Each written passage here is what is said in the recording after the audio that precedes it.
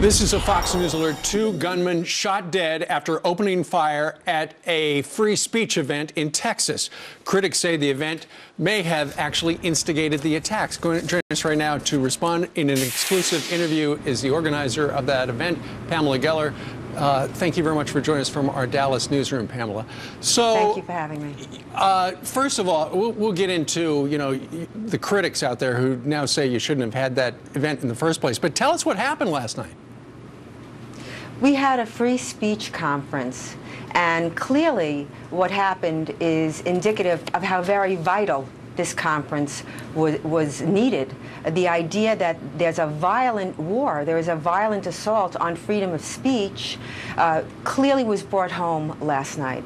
Sure. The contest, John Muhammad, was at the center of this here. Pamela, were you concerned that you were going to have another Charlie Hebdo on your hands? Look, my colleagues and I have been traveling with armed security for the past 10 years. There is a war on free speech. We entered a new era last night because this wasn't Paris, this wasn't Copenhagen, this was Texas.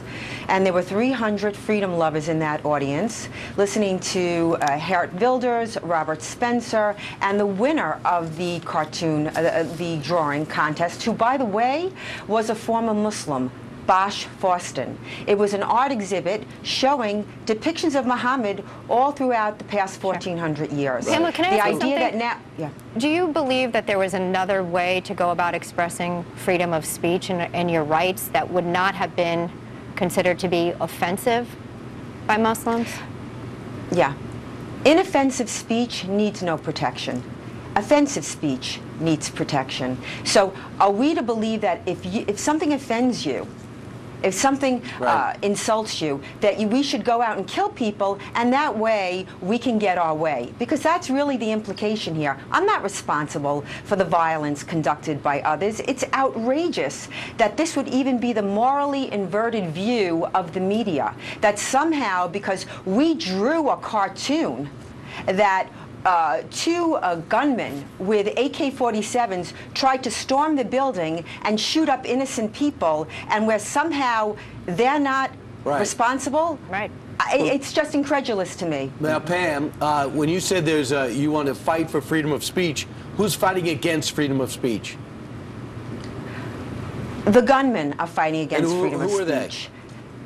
Well, we don't know everything yet, and we're certainly not going to. When you put a conference like this together, it's essentially, do you believe it's the Muslim extremists that are fighting against freedom of speech? Is that what this is about, primarily?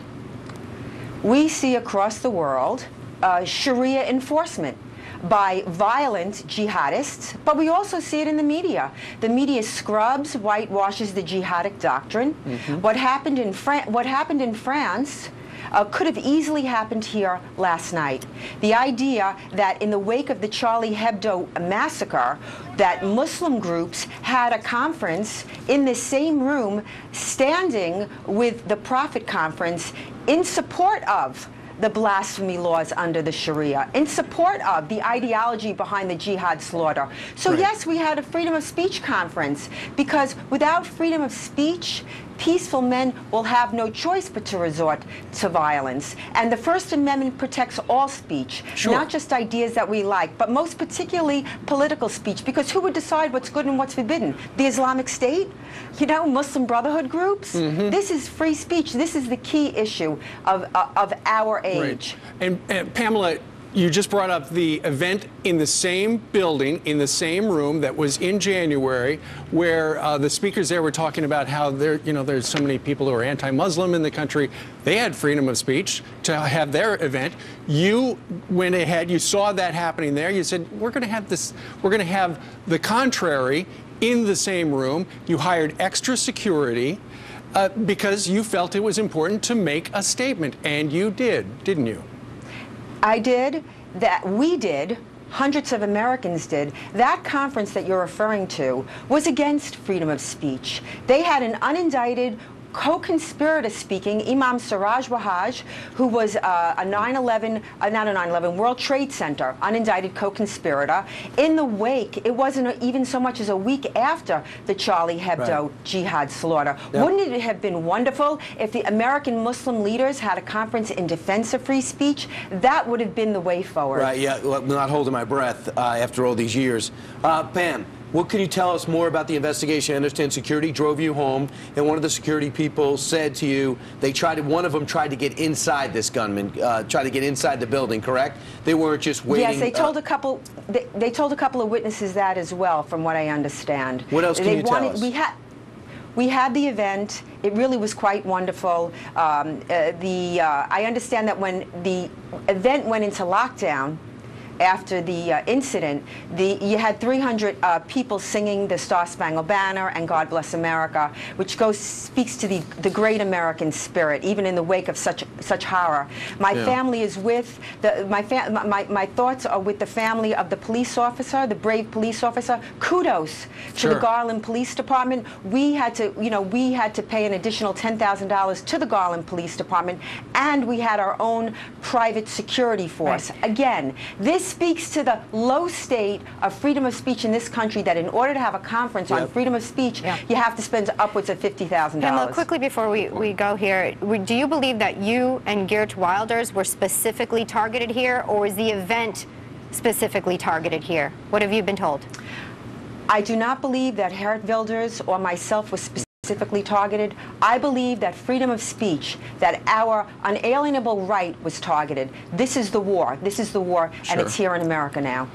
One other thing before you go, Pamela, there are a couple of news reports out there that these guys may have had a connection to ISIS. And a known ISIS fighter, tweeted out, the shooting was carried out by 2 pro-ISIS individuals, and another ISIS supporter claimed on Twitter one gunman called himself Sharia is light, another ISIS-connected person. What do you think about that? Yes. Well, I'm sure the president will take to the airways to assure us the Islamic State has nothing to do with Islam. But the fact of the matter is that this is the Sharia. This is the blasphemy laws under the Sharia, and they mean to impose it. And when Hillary Clinton, goes after the YouTube video and we arrest the maker of a YouTube video, that's Sharia enforcement. That was the first political prisoner under the Sharia in this country, and people better wake up to what's going on and start taking back their freedom, start fighting back. So you'll do this again, Pam? Yes, I will do this again. In Texas? I don't know where, but we will do this again. We will not abridge our freedom of speech in order to, not offend savages. Okay. This is why this country was founded. This is our founding fathers. This is the First Amendment. This is crucial. You're hearing from the president of the American Freedom Defense Initiative, who organized the event there, Dral Mohammed, in Texas yesterday, where the shooting occurred. Pamela Geller, we thank you for your time. Thank you for having me. No problem. Thank you. All right, 21 minutes before the top of the hour. Real simple.